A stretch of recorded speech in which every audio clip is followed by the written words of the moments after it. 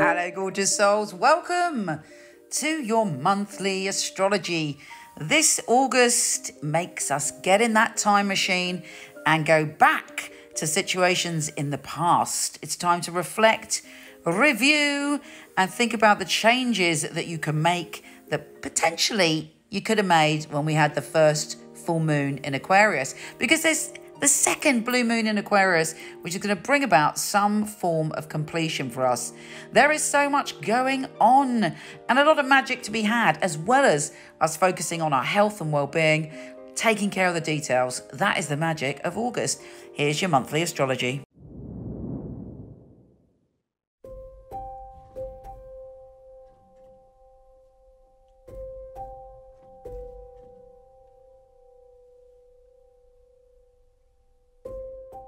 Hey Scorpio, you're a powerful co-creator of your life this August. You can really conjure up some magic. The beginning of the month is a lot about your career, and there's brilliant opportunities for you when it comes to your career. And that kicks off from the get-go, because on August the 1st, we have the Sun joining forces with Mercury in your career zone. So that vibe is strong.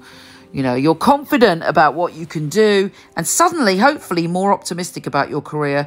And there should be opportunities left, right and centre with somebody trying to help you. If you might feel a bit restricted when it comes to your home and family and the balance, your work-life balance.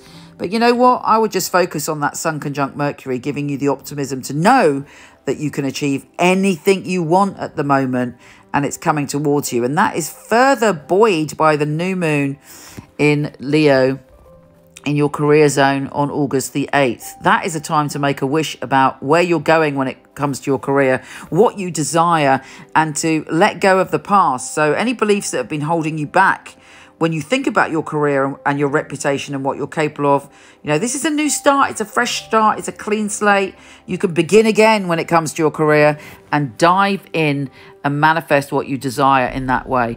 And talking about manifestation, when Mercury goes into Virgo on August the 11th, that's when, seriously, you have superpowers when it comes to manifesting. So think about what you want to create, what dreams you believe are possible, and head towards them, not only by calling them into being, which you'll be great at, but taking practical steps to make them happen.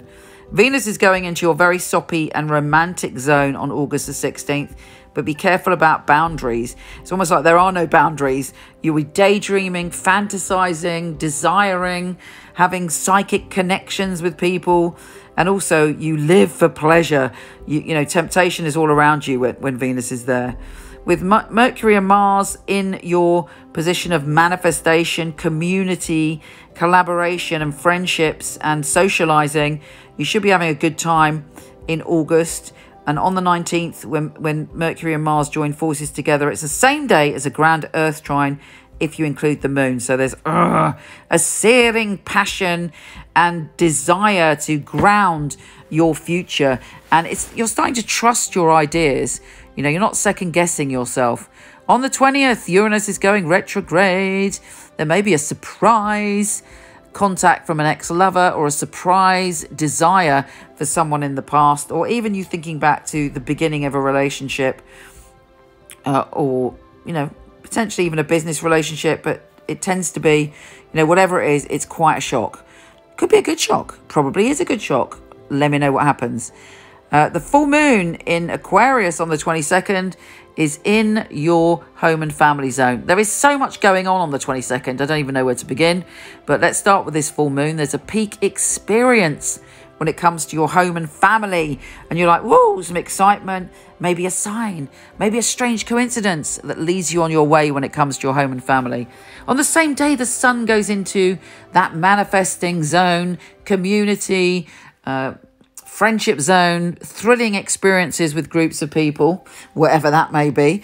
And Mars is trine Uranus. So there's a spark of excitement in the air, potentially, you know, frisson of passion. And just to make that even more complicated, on the same day, we have Venus trine the North Node. So you're thinking about your future, and there may be some very intense feelings pushing you onwards. Sometimes when we repress our feelings, we don't admit our desires and we push them down. You know, that's all well and good. But when they come up and surprise us, and we surrender to them and we look at them, we go, okay, I'm feeling this for a reason, and we analyze them, it can give us real treasure to spur us on to push out of a comfort zone. And that's likely to happen on the 22nd. Mercury is also trine your ruler Pluto on the 26th, a powerful day for you to talk. It's a great day for doing a talk to a group. So if you're thinking about doing a Facebook or Instagram or YouTube live, that is a really powerful day for you to do it. If you're doing anything with groups of people, that day is very good for you. So if you want to organise any meetings, I would plump for the 26th. Finally, Mercury is going into your psychic zone.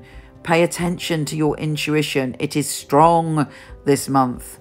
Take care, fabulous one, and I'll speak to you soon. Don't forget to come visit me on Instagram at Michele Knight, Michele with 1 L, and on Facebook, where I do lots of lives, and you may even get a live tarot reading from me individually.